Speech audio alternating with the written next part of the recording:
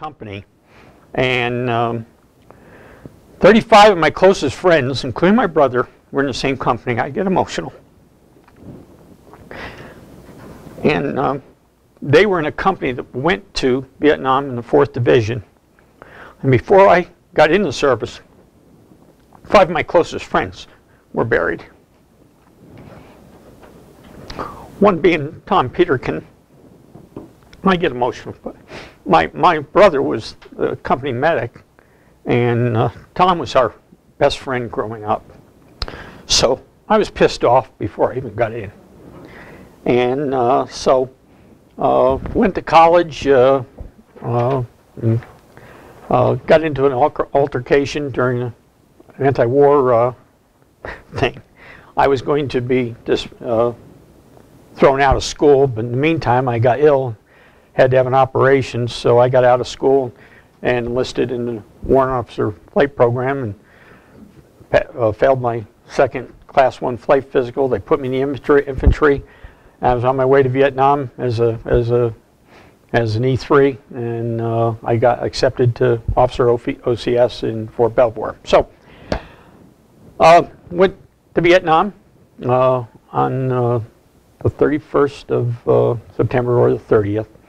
Landed in Da Nang, and you know, I knew a little bit. I was 21 years old and didn't know where I was going to go or what I was doing, and was sent to the 45th Engineer Group, and I was assigned to the command of the 1st Platoon of the 511th Engineer Company.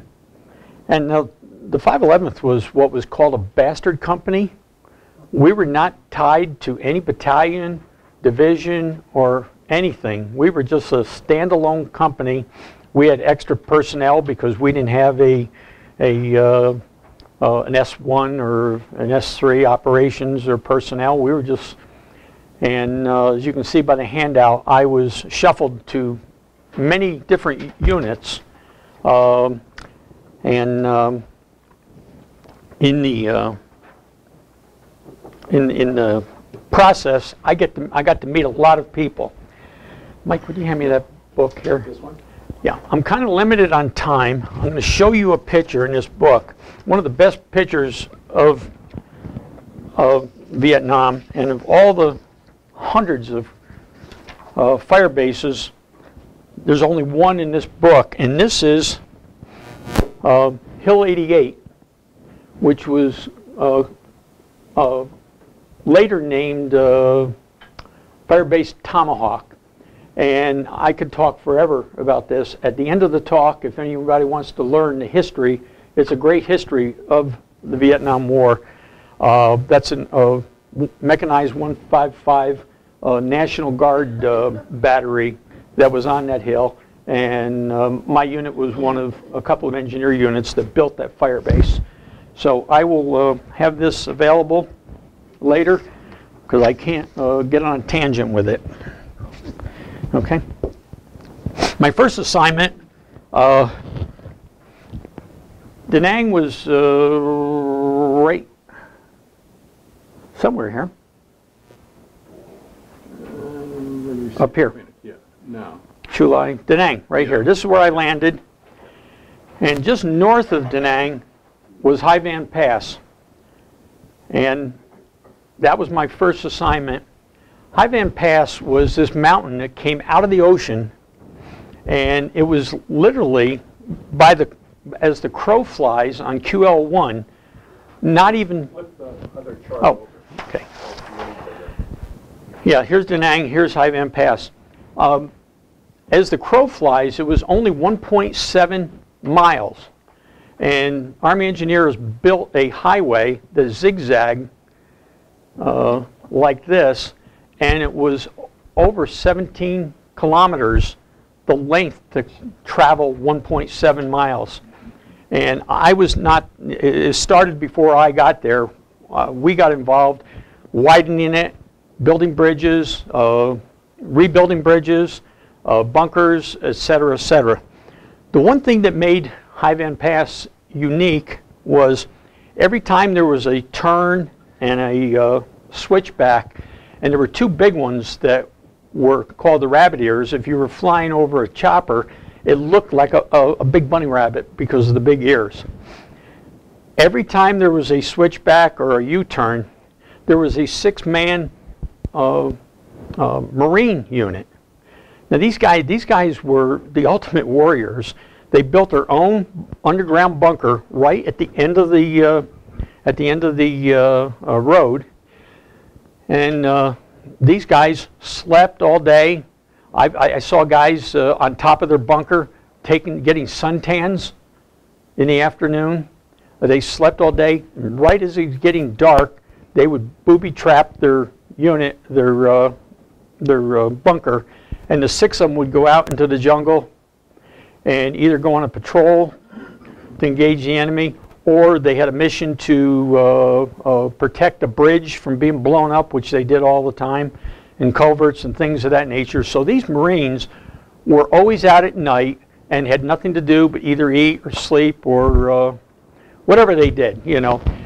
I have some video that I bought a Super 8 camera because it looked like a nice camera, and my radio operator happened to be a professional photographer, so when we weren't in a dangerous place or something, he would take some film for me, and I'll show you some of these things. When I got up there the first time, I was scared to death. It was the most frightening place I'd ever seen in my life. But at the same time, probably the most beautiful. The South China Sea was right at the base of it. Absolutely gorgeous, and you'll see in the video.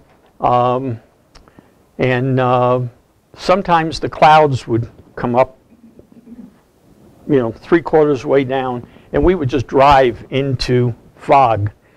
And at the top, the terrain was like 70 degrees straight up, and if you went off the road, it was 900 feet to the bottom of all the rocks that we'd pushed down there.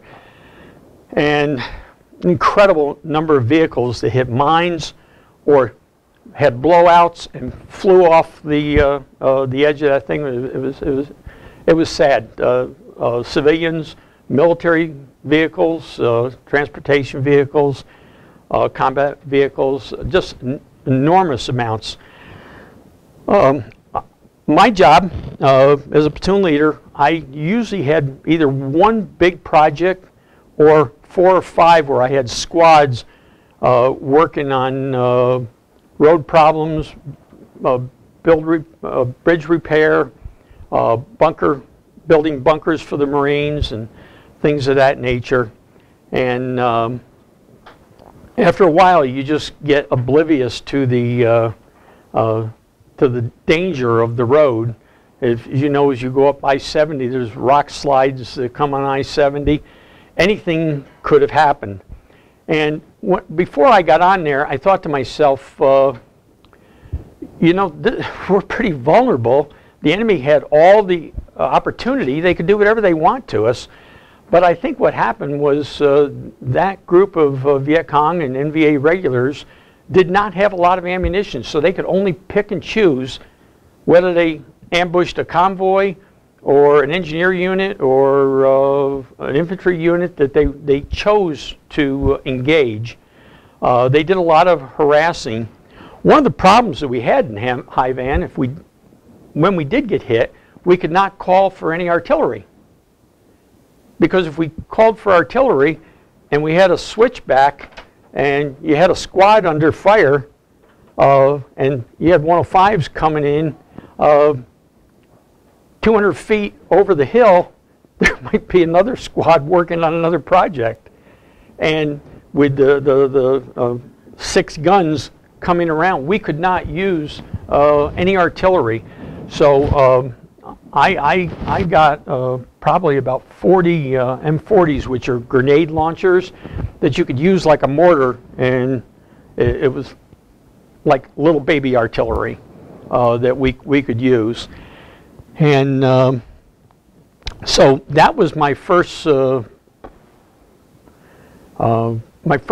I was totally on High Van Pass.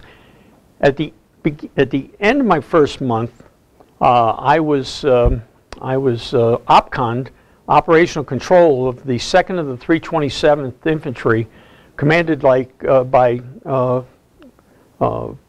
Charlie Beckwith, called Charger, one of the great officers of the Vietnam War. He later commanded the mission to rescue the Iran hostages in 1980. That was a fiasco, and Jimmy Carter got on the TV and said that it was scrubbed by the commander on the ground, which is not true. Charlie Beckwith never ran away from a battle, and I want to show you.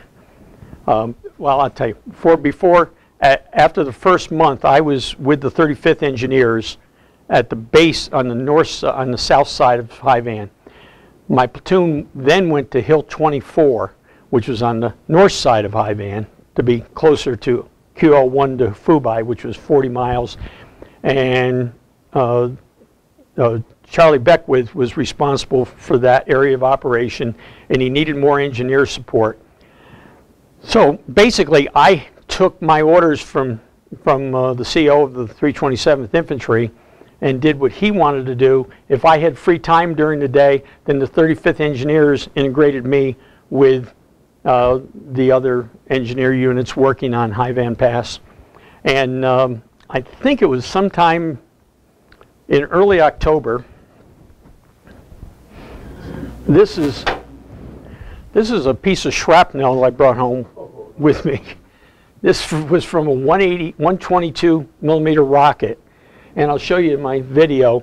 Hill 24, trying to figure out why, early on, why is it called Hill 24? Well, our back boundary was the South China Sea. So we're sea level, and I think it elevated to 24 feet, and the map guys called it Hill 24. That's all it was called. We had 2 infantry companies, an artillery company, some military police, and another engineer company, which I don't know who it was. I can't remember some of them. And one night we had, right after dark, we had a probe into our perimeter while we were being rocketed and mortared. And I'll show you on the video that it was brand new. We didn't have bunkers built. We just had firing positions, and it was raining because it was probably monsoons and everything, and these 122s and regular mortars and things were coming in, and this thing came flying into a sandbag, a wet sandbag, and it was hot, and the steam, and I can't remember who was next to me. He said to me, he says, "I'm sure glad I didn't get a little closer to you." So I brought this, but the interesting thing, the record, the word on Charlie Beckwith, that's why they called him Charger. He was always in his plane, and if one of his units got attacked, he would be on his stomach with boxes of grenades, just dropping them right on the enemy. The guy had in his military career 35 Purple Hearts.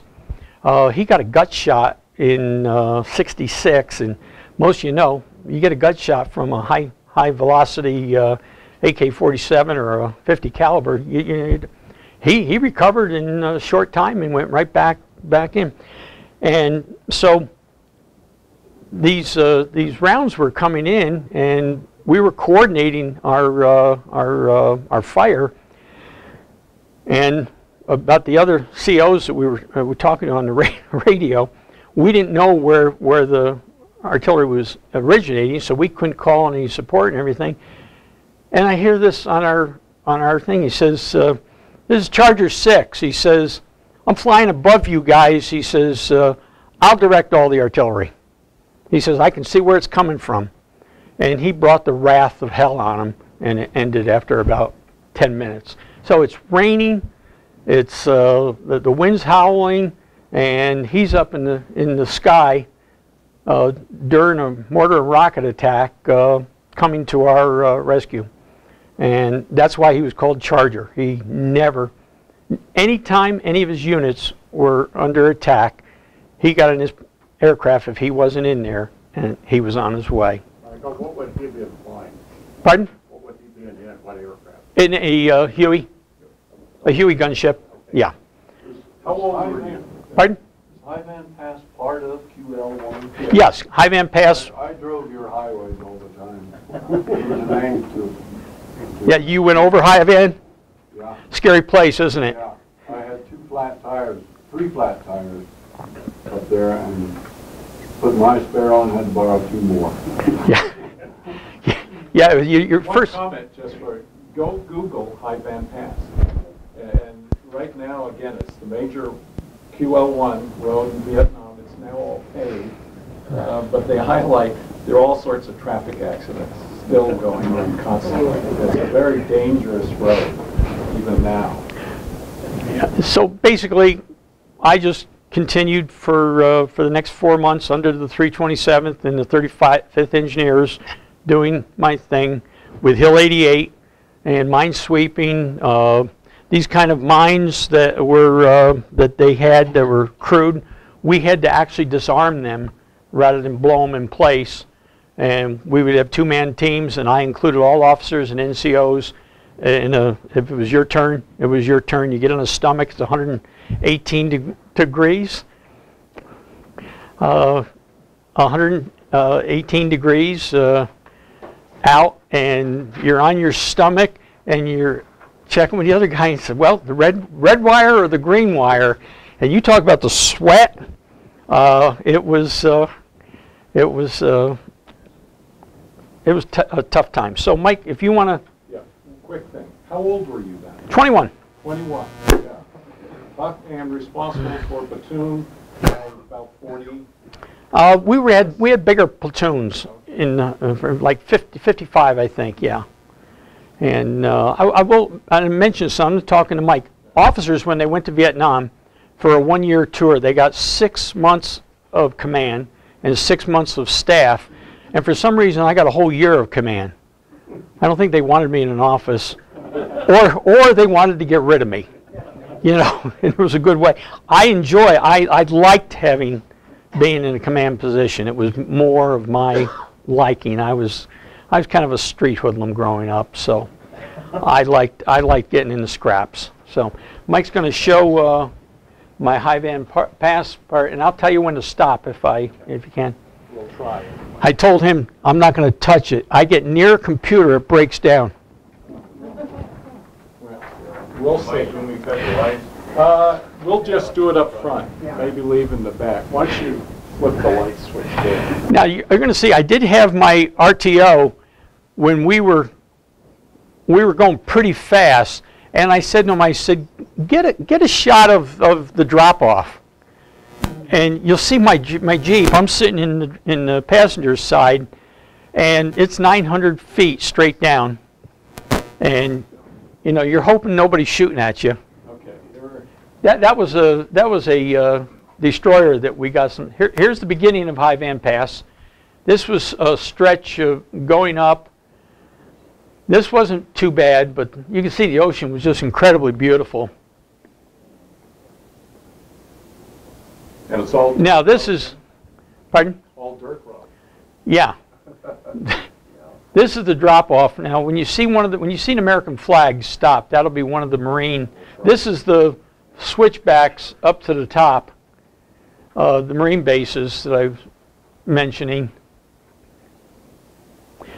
And if I had 4 different units, I was traversing this road all day long. I mean, incredibly beautiful place. I want to go back to Vietnam. The beaches there are incredible.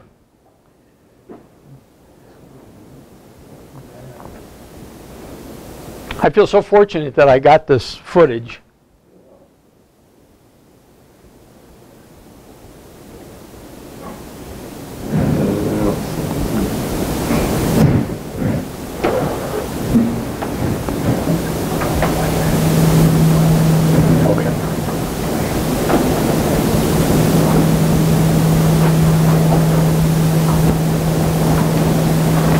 I think this is one of the bunkers coming up here that the Marines inhabited. Let's stop here. This is Well, okay. it's one of these things that, Okay, I'll just talk real quick. yeah. That was the old French fort. We couldn't get back to Hill 24, and we spent the night there. Scared the hell out of me. It was raining, and I had 2 tracked vehicles that we had, and there were probably 40 or 50 of us with 1 squad of infantry with us. This is on the back side. And you'll see one of these Marine. That's a bridge we built 3 times. They really enjoyed blowing them up, especially with us on them. Did you put in the pontoon bridges too? No, just one. Okay, there's a flag. That's one of the Marine things. They had their own little house. There's 6 guys. Now this is the kind of drop off.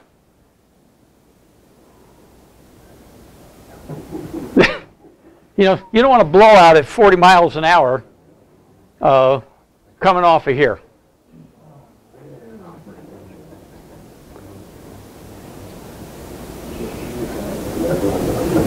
And if we took enemy fire, you wanted to get as close to the embankment because you had no place else to go. And you hope to God that there was no big Chi-Com claymore against the walls, because that's what they did on the convoys. It could blow a vehicle right off the road. He was going too fast. I probably told him to. But after a while, you didn't, you expected to just finally just go off the road anyway. So you didn't worry about it. I don't know why it stops now and then. Okay.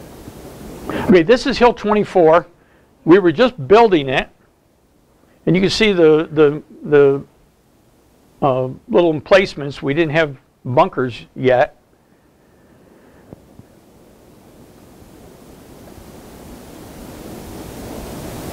And that was back to high van pit. This is not all. This is Hill 24 still. You can see the ocean. Hill 24 on high van pit? It was right at the base of it on the north side. And like I say, we were just building it at the time. Well, sorry. Well, stop. Now that ocean was our. Let's see if that was the eastern boundary. Now if you can stop it right here. Okay. Okay.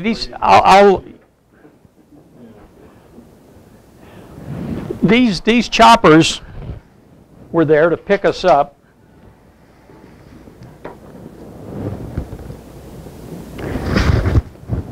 On the 23rd to the 26th of October, Operation Rich, the 5th Division, the Diamond Division, was in the DMZ, and a tank battle was going on, and I think it was in North Vietnam. And, pardon? When is your birthday? November 5th. And so,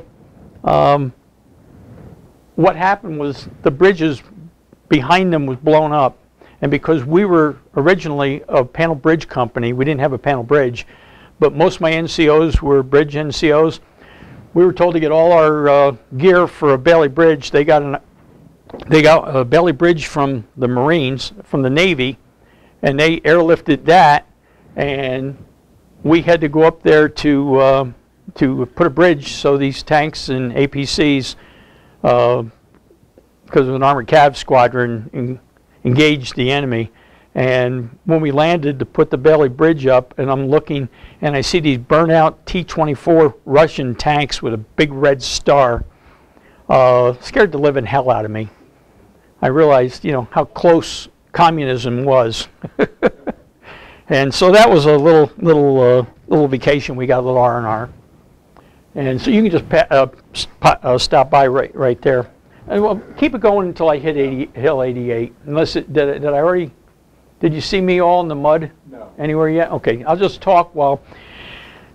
Then so we worked on QL1 in High Van Pass until January 1st.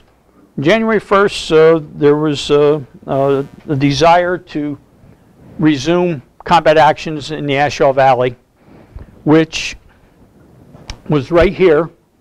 This is Route 547, and that's way. This is QL1, 40 kilometers that we worked in, doing mine sweeping, blowing up enemy bunkers and things of that nature. Right under there was Firebase Bastogne, where my company was headquartered.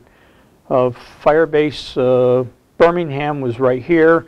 Blaze was here. There were over 70 fire bases in this area. You got Hawk Hill on there? I don't. Hawk Hill, I think it's Hill 29. I don't know. That doesn't show it. No, yeah. Fire support things. When you see Hill 88, I'll keep talking. That was Christmas. I'm going to note. You see the black T-shirts? Yeah. Vietnam. The guys that were anti-war, the pacifists with the peace signs, they wore black T-shirts. They were great soldiers, but they wanted everybody, the generals and everybody, to know that they were anti-war. They were draftees. They had no choice. But as a group, they all wore black T-shirts to signify who they were and what they represented, but they were all good soldiers. Never had a problem with a single one of them. And so, get on a tangent here. So, come January 1st, we moved the entire company, and I think right around that time, I became the executive officer of the 511th. And a short time right after, I took command of the 511th for the remainder of my tour. In Vietnam, I was a first lieutenant or a captain. Most of the time, it was a first lieutenant. So we got to Route 547. I was the primary engineer company in the middle of 547. It was closer to the Asheville than it was to Hue. The 27th engineers, who was the main unit, was closer to Hue in Gay Lee Combat Base, which was near Camp Evans, which was the headquarters of the 101st Airborne. This was a soccer game after we got drunk on Christmas. We're playing. The CO at the time, Lieutenant Phillips, played on the soccer team at West Point. He was the first lieutenant also. And you might know, his name was Phillips, and the command sergeant major of the battalion was his father, which is a complete rarity that two family members could be in the actual same unit. So we got to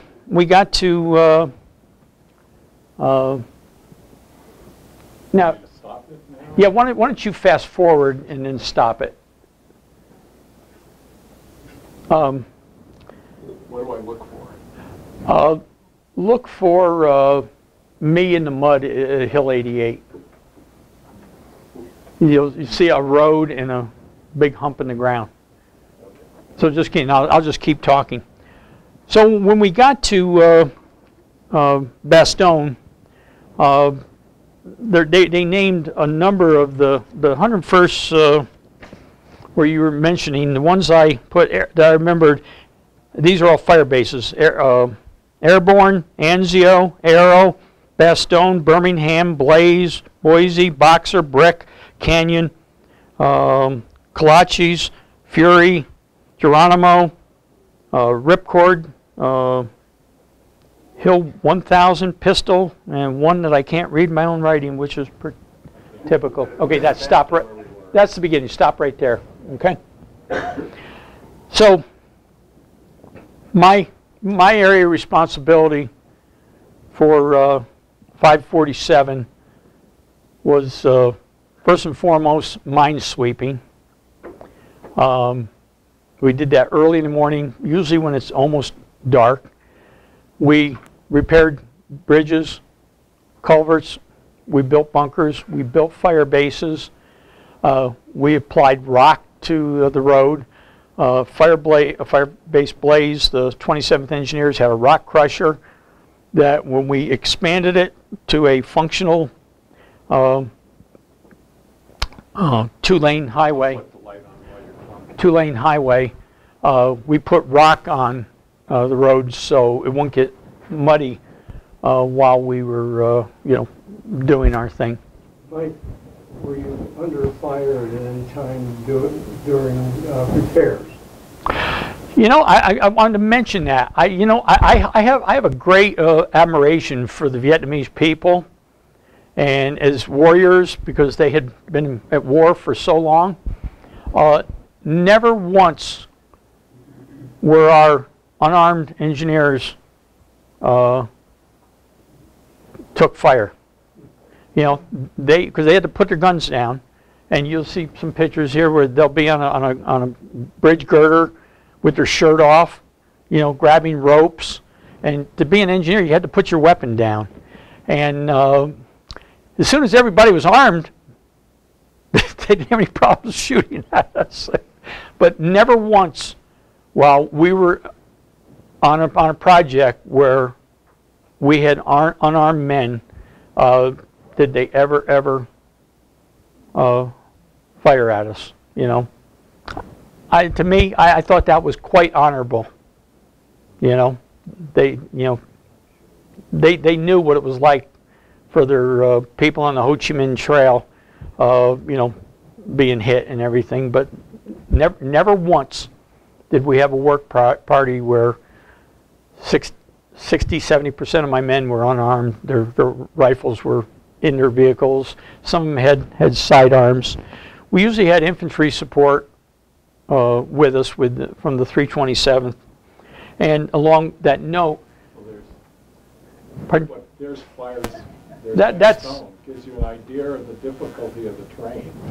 Yeah, if everybody's gone to Vale, from Golden to almost Vale is the length of 547, and just like going here, uphill, downhill, triple canopy jungle, and sometimes it was so steep we're trying to cut through these hills that we had to take tank retrievers to the top and winch some of our vehicles up so they wouldn't flip over backwards. And it was an incredible experience, and I have some great film. The only combat footage I have is we got in late one afternoon, a little early. Usually we got in almost dark, and there was a hill, that other hill back here. I'm a little disoriented because that's on the back side. I was on the west side towards the Ashaw Valley. We had a big hill that they always murdered us at, and so it was like half an hour before dark, and so they started shelling us, and you can hear them, and you can see the rocket, the little puffs of smoke on there. So we called in some artillery, and when I did, they said that they had 4 Cobras fully loaded, just waiting for somewhere. So after the artillery, I have footage of these Cobras, which a Cobra's a sleek helicopter that had immense firepower, and when you see it, you can actually see the puffs of smoke when they're shooting their rockets, and it looks like that they're slowing down a little bit, that the force of the rockets makes it go backwards, but that's not the case. But these Cobras came in and just put all the ordnance they had on the side of the hill. Didn't stop them, but I do actually have footage of that because they stopped shelling us when we called in some 105 support. Should we try to find? Let me see where I am in my notes, Mike. And Can I ask you a quick question? sure. What was the highest elevation in those mountains? I don't know. I mean, are they as high as, they're not as high as the Rockies? No. It looked they Appalachia or something? probably that's probably like the Catskill Mountains in New York is, they seemed very. South China Sea when of course the sea level roof like they do in the past. And they just rose out of there, you know, and And all triple canopy jump. You could have a whole division down there flying over. So- You wouldn't necessarily see anything. and I didn't mention back, I think it was like February or March, the 9th Division went home, but the 9th Division left one armored cav squadron, which was C Squadron, 3rd of the 5th Cavalry, commanded by a Captain Huff, and he was our direct support when we would go out on missions. His tanks and his APCs was our protection. And so the 3rd of the 5th, the only 9th Division, and it was sometime late April, he came to me and said, I'm leaving in the morning. And I'm going to say like April 25th. And I said, where are you going? He says, going in the Asheville Valley. And I said, what's going on? And he says, there's going to be a major assault into the Asheville Valley real soon. So I kind of knew something was going on, increased security, and let's see. Okay, right here, this is 547. And I can't remember exactly, but it was either on the 8th or 9th of May. There was a bridge right here that was totally destroyed. And on the 9th, we went in there, and it was going to take 3-4 days to rebuild it, but they needed a lot. So we did a bypass. We took a 30-inch culvert, you know, for the water, and then we just knocked some trees down and pushed the dirt, and we did one lane around it so traffic could pass. On the morning of the 10th, we went real early. We did our mine sweeping, and we were starting to prepare to rebuild the bridge. It was a big timbers, you know, 12 by 24s with going across. And that was right there on the morning of the 10th. And all of a sudden, we heard just, you know, I mean, I'm going to say 10,000 rounds of automatic weapon fire and 70, 100 aircraft, you know, smoke and stuff. And the bridge was right there, and Hamburger Hill was right there. And the 10th was the beginning of Hamburger Hill. So, I found out when I got back to Bastogne that evening. My first sergeant told me what was going on. We had to go back there to work on the bridge, but they needed us and another engineer unit to actually go to Hamburger Hill and build a landing zone for extra infantry and a what do you help me, Mike? For wounded, it's an aid station. We had to pick a place that was shielded by a lot of trees from enemy mortars, and we built so we were there on the 11th. That was the second day. And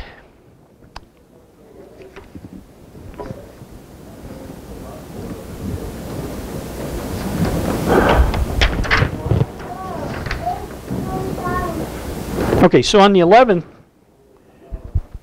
we came back. The 12th, we went back to rebuild that bridge. The battle really raged, and unknown to me that because of the scope of Hamburger Hill, they needed closer artillery support. And my company, if I'm just going to use this, if this was Bastogne, my company was right here pointing to the west, and right next to me was a 155 mechanized artillery battery. In fact, one of the guns was right next to my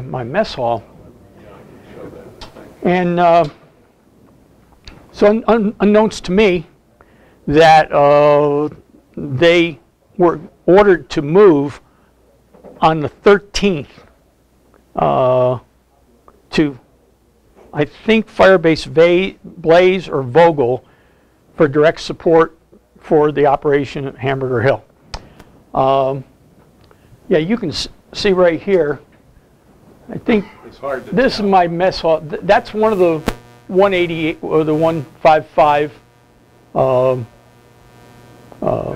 Yeah, and this was one of my platoon areas. In our platoon areas, we had bunkers that the guys could go into during rocket attacks and things of that nature. And so, unbeknownst to me, that they were moving the next morning on the 13th. And I got my dates a little screwed up. That I know that we had a horrible attack on Mother's Day. Now, Mother's Day was the 12th in Vietnam. It was the 11th in the States. And I knew for sure we got hit on Mother's Day night. And like, if you're at New Year's Eve, you go out on New Year's Eve and it's 2 o'clock in the morning, you still think it's New Year's Eve, even though the next day. And so, and I don't know why I had a block. I had a block of for the last 47 years. That I always knew that we had we got hit on Mother's Day, and it was the 83rd Artillery Battery C, and I could never understand why I was outside of my headquarters running to the 1st platoon with rockets coming down, because it was not our protocol. Protocol was, if we got a rocket attack, first thing we did was we called for illumination to see if we had a ground attack. And then everybody, including myself, because you don't want to be out there, you counted to 45. As soon as you went 45 without another blast, that meant that maybe they were done with the mortars and the rockets, and then we reinforced our bunker lines by that time. So, but they were still raining down on me, And I remember hearing them coming in, and I hit the ground, and I got 2 pieces of shrapnel, one there in my arm and one right there. And I did not get a Purple Heart for that because of her, my oldest daughter. My wife was going to deliver her, and she had some issues, pregnancy issues, and back then they sent telegrams, We're sorry to tell you, but your husband, Lieutenant Ogrodnick, has been wounded in action. Well, that's not a little bloody little shrapnel wound. It could have been both legs, I could, anything. And so I told my first sergeant, I said, don't put me on a casualty report. And I never realized, didn't know why the hell I was out there. And then I did some research. That battery of artillery actually was breaking down to move early in the morning, and they loaded their powder kegs and their ammunition into deuce and a halves, and it was exposed, and they took 3 direct hits, and there were 2 guns on fire and dozens of casualties. And now I remember the CO called me and said, Mike, he said, our guns are on fire, they hit our ammunition, can you move a dozen or more men to cover 3 of our bunkers, because we need to pull the remaining guns that weren't on fire to safety. So that's why I was outside. They took what, 29 casualties just from that night. I think I had 3 men wounded that night. So that was 3 really crummy days, And then that battle raged on for 7 more days. And I can tell you a little bit about that.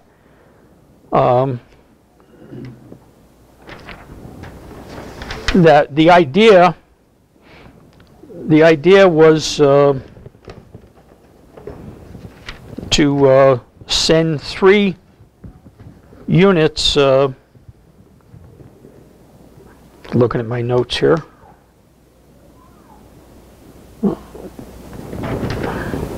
Bear with me. How am I doing time-wise, Mike? About 10 more minutes. Okay. Then we'll just at least take a break. Yeah. They had the 3rd of the 5th Cavalry at point. Then they had, to the left, they had the 9th Marines, and the right, a South Vietnamese Ranger Regiment was the point. And then the 1st of the 501st of the 101st was on the left, and I think the 2nd of the 506 was on the right. So 3 regiments or battalions, there were like 4 battalions going forth. And the 3rd of the 187th was commanded by Lieutenant Colonel, where is, I never remember his name, began with an H. I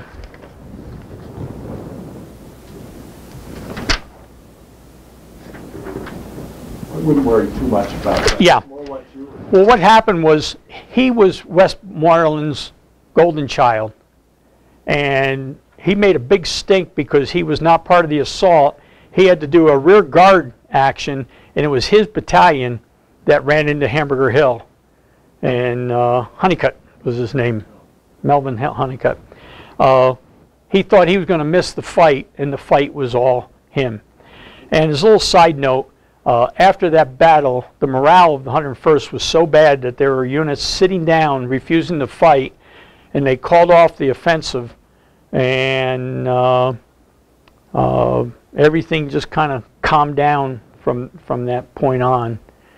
And it was interesting that in 1970, they finally decided to go back into the Ashaw Valley for another offensive. And the main unit was on Firebase Ripcord, and they didn't realize that there were 30 to 50,000 NVA regulars surrounding them. They had anti-aircraft guns into the mountains, big, you know, like boom, boom, boom, boom type of things. They were shooting down the choppers as they came in, and Mike lost 8 of his classmates at West Point in that battle, at Ripcord. Because of the bad press of Hamburger Hill, the press was excluded, and I won't say it was a cover-up, but it was never really reported to the news agencies while the battle raged. Could you give me that? This is a book Mike has about that battle. It was quite intense, but just wanted to throw it out there. So now we can look at the film of 547. We'll see what we can find it.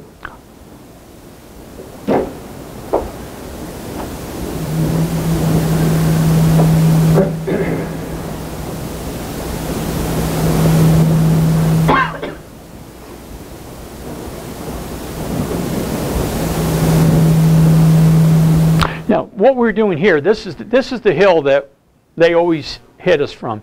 What we were doing here was, when it got dark, we were going to go out and place extra claymores, and we were shooting up the area if they had some booby traps. We wanted to blow those up before we went in. We had starlight scopes so we could see where we were going, but we were trying, and like places like that, they had defilades where they could hide and everything, so we were just firing up the area. You know, we probably, and a thing like that, we probably used more ammunition than they did in the Battle of Gettysburg. Yeah. That shows you why the infantry needed engineers, because you could see the density of the jungle. Those are the guns that got hit. I'm sorry, Mike. Yeah, clear fields of fire, just to give you some distance. Later on, you use Agent Orange. Oh, that was before. I think they did the Agent Orange before that. But that's the hill that they had all their tunnels in, that they liked messing with us. And I don't know why there was 2 companies of infantry on the other side of Bastogne. I don't know what the hell they didn't put them there. You know, there was a military police unit based there to help with the highway. This is 547, and there would be convoys of 200 vehicles. And it's kind of funny, like the transportation units. This was what was called a free fire zone. There was no villagers, there was no population there. If you saw something moved, you could just light it up. So a 20-foot python going through, if you had a transportation unit, they had their own internal guys and guns and stuff. If they saw the bushes move, they would just light it up.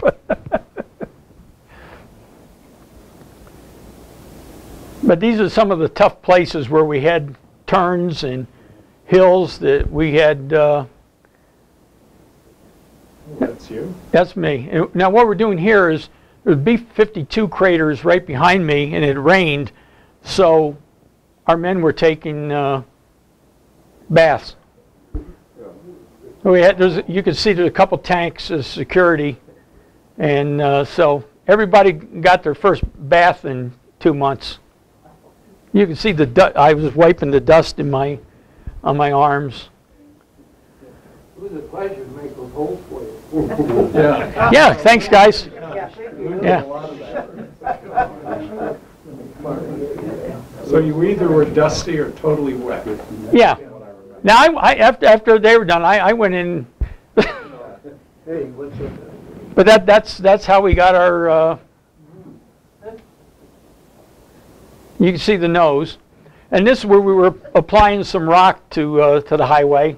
This was two full lanes, and our drivers were so good that we could lay a 3-inch of rock without even needing a grader. Did you quarry the rock right from the same location? That was about 20 clicks towards Hue. There was a rock crusher. Yeah. Okay. These are the cobras that we called in on the hill, and you can watch the puffs of smoke. It'll come back to that. That's Bastogne with the rain. This was my change of command ceremony. This is when I took command of my company. They'd do a little thing like that. There were the equivalent of 5 to 6 full companies, combat units, on Bastogne. And that was the CO of the 29th Engineers. The only time I ever saw him. 27th Engineers, I'm sorry. Yeah, the Army was into a lot of pomp and circumstance, even in the middle of the jungle.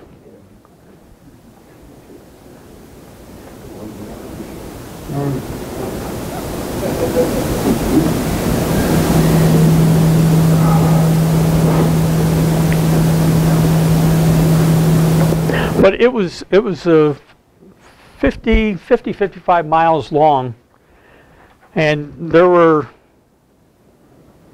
my company was an intact engineer unit on Bastogne, and then the 59th Land Clearing Company at the end of 547 was on a fire base there. The others all came from the coast every day to work, and there was probably 5 or 6 different companies. And then the 87th Engineers D Company came for a month on Bastogne with me. Have no clue. Now this was on 547, and you tried not to be behind a tracked vehicle in the dusk because you lose your eyes. And this is our unit doing some work to replace a bridge. You could actually, now around Bastogne we had the trees blown away, but this close, I mean they were real close to the road there, And we were trying to widen it to 2 good lanes for convoys here. And that's what I was talking about, a man sitting on a girder with no weapon. That was a beautiful waterfall coming down through there. I'm just trying to show the lane. That was the 3rd of the 5th, one of their tanks that would be there for us. Now, those Army or Marine? Those were Army. 3rd of the 5th Cav, 9th Division. As we went along, when we could, we would try to knock more trees. It was safety. That's the Asheville. This is Chulai. I spent my last 6 weeks in Chulai with the 39th Engineers. And that time, and I don't know why, I had to send 2 squads to Saigon for something for 2 weeks. And I don't know why. I drove down to July about every day. You were in Chulai? Oh yeah, I done it all the time. Yeah, I learned to hate sand in Chulai. I was on a fire base in Chulai. I don't even know White sand. which one it was. And you always had sand in your pants, and you know, you didn't have enough skin cream. It was Why don't we kind of wrap it up real quick? yeah.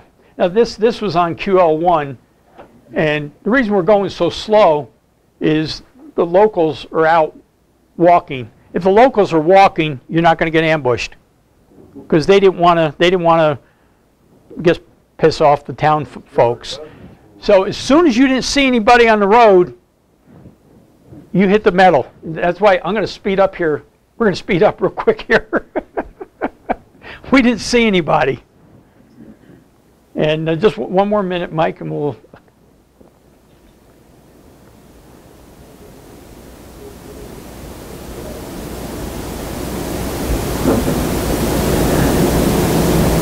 We're going to speed up here. Now, in Chulai, one of our missions was go inland. There were some French headquarters and hospitals there, and it was the start of Vietnamization. And one of my jobs, which I really hated, is paying retribution to civilians that were casualties of firefights, and we gave them money. And you got to get a bunch of piastres, you know, $200, you know, for their wounds, and we had to compensate them on the road if we had an issue. I think a pig got so many piastres.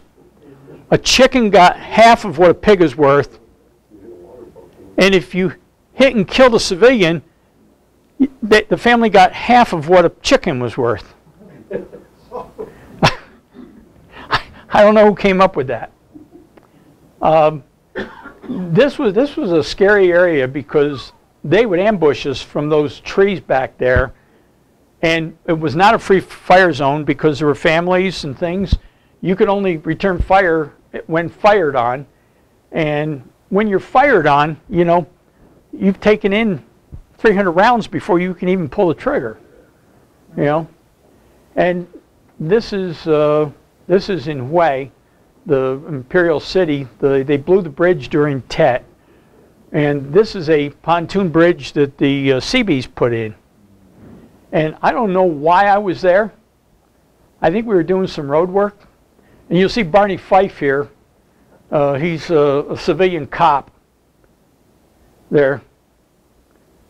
He has sunglasses, and he was about 90 pounds. That's me and my field first sergeant. Like, for the life of me, I don't know what we were doing. And Barney will show up here in a minute. If you remember, maybe there he is. Barney thought he was pretty important, you know. And Sergeant Caldwell actually threw him in the river, and I don't know why. But Caldwell was on his 3rd tour. This would be a good place to break, and then we can start from the beginning, and then you can just fast forward till we get to Hill 88. Yeah. If Well, I'd say. Yeah, if anybody wants Why to. not finish up when you came back, what you did. Okay. You know, until you got out, and then if people have to leave, you can go ahead. We'll take a break, and we'll just continue showing some of Mike's films there. Again, Yeah. just one thing to highlight. This area was fought over tremendously all throughout the war. And the main reason was the distance from the border here to the ocean was not much more than 30 miles, straight line distance. It was the nearest, shortest distance here. And several times during the Vietnam War, the North Vietnamese tried to make a major push on here, because if you did that, you've cut off, about a quarter of the total country, which is what they were looking for the final collapse. And when the country finally did collapse, it resulted from the drives coming down from the north, which were very sharp, and this is the one major road you got going all the way down, combined with another drive in from, this direction. And once things started collapsing, you have everyone fleeing south, confusion, everything. And it just kind of precipitated on down. And the reason the Asho Valley was so important, this is North Vietnam, the Ho Chi Minh Trail in Laos, at this time in 68 and 69, they sent convoys totaling 10,000 vehicles a day, every day, to the south. The B-52s hit them, and you're thinking, how many vehicles did they have if they could dispatch 10,000 a day? And 7,000 of those never made it back. And so it's just easy. The Soviets just replaced everything that they could ship it in the Haiphong, free open ports. In fact, I never realized it either. Up until the last, they actually were shipping them in down south into Cambodia. There was a port right down in the south there, which a lot of Russian equipment came in. So the Ho Chi Minh Trail wasn't all from the north, or down in three Corps area. A lot of it came straight from Cambodia. And these. We were down by 36% our forces in 71. And that's when you sent me, or 71, 72. But with the Vietnamization, turning it over to the Vietnamese, that's how reduced our forces were. Well, I was with the 25th Infantry, and they sent home most of the divisions, but left one brigade. And I stayed with that one brigade and shifted down to Swan Lake. But Other than only one brigade. 196. We captured 3 Russian howitzers with the ammunition. We also captured 3 trucks that were brand new. And you open the door of the truck, there's the brass plate, Ford Motor Company, but all the information was in Russian. So during the Vietnam War, Ford Motor Company actually had a plant in Russia building trucks that went to Vietnam, coming down the Ho Chi Minh Trail. So when I got back, I left the 31st of August, which was a sad day. My absolute best friend ever in the Army was killed that day in the Asho Valley. He was the first sergeant of the 59th Land Clearing Company. And I went to Fort Devens, Massachusetts, with the 18th Engineer, Combat Engineer Brigade, and one of our big missions was going to Boston for riot duty. On any given weekend, there could be 30,000 students protesting the war, and there was a Boston Army base, which was a pier, and there was a big line down the middle of it. Half of the base was Army, and half was civilian shipping. And we were sent there with bayonets and ammunition to protect the base. They were going to push the fence down, and they did some horrible things to us in the middle of the winter. And we went there like 3 or 4 times. And I'll end on my battalion commander, Lou Benito, at the time, was the CO of the training brigade when I went through OCS. He was another East Coast Italian, and Lou thought he was General Custer. And so we had sea rations and things like this. One time we were there like 4 days. We didn't have enough money of food, and there were 5 restaurants on the pier, and Lou declared martial law. One of them was a 4-star. One was a 4-star restaurant, and he told me to go tell all the restaurant owners that he declared martial law, and anybody in uniform could order whatever they wanted, and that included wine. And about 2 months later, me and Lou had to go appear before a congressional committee, wanting to know why it was some, $390,000 was billed to the. We told him this. I told him to send the bills to the Pentagon, and I signed off for him. So everybody ate pretty good, So final question is for Mike. yeah, and thank you very much. And I want to thank Mike and everybody here for the great job they do. And if you want, we're going to get Hill 88, and I'll tell you the story of Hill 88. But Okay. Mike, thank you Thank very you. much. And here is one of our museum challenge coins to thank you. Oh, thank you for so that. much. And hope you'll help us at the I will. I look forward to it. I have a lot of free time.